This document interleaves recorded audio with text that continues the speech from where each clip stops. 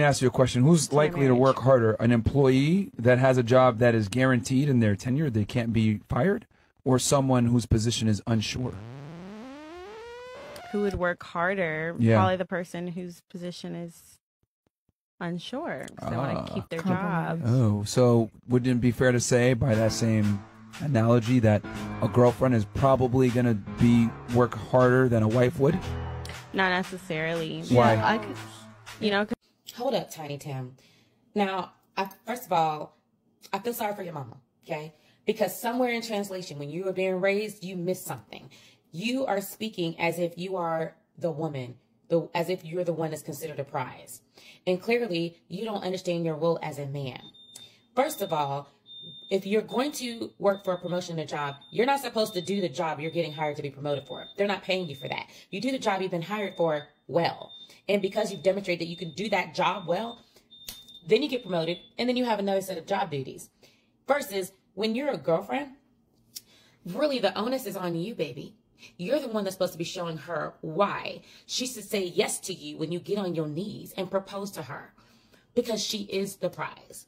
She's the one that you're going to be asking for her hand. You know why? Because she has the option to say no. You ask for the prize. You work to earn the prize. The prize has competition.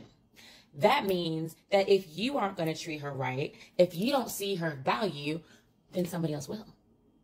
And they will claim it. And as a matter of fact, according to science, okay, because documentation beats conversation all day long. According to science, men have the hunter gene.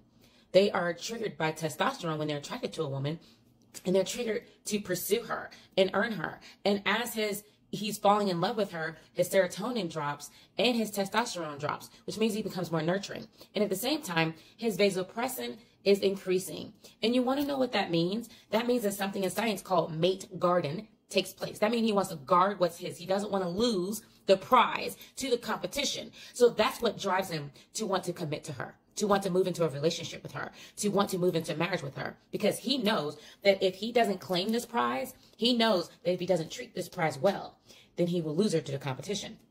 Men, real men, instinctively know that. That is biologically built inside of you when you're a man who knows your role. So you with these ridiculous questions, if you would have asked me, I probably would have started laughing, because it is asinine for you to sit there and ask that woman if a girlfriend should work to become a wife. No, ma'am. That's not how this works. Either you see my value or keep walking to somebody who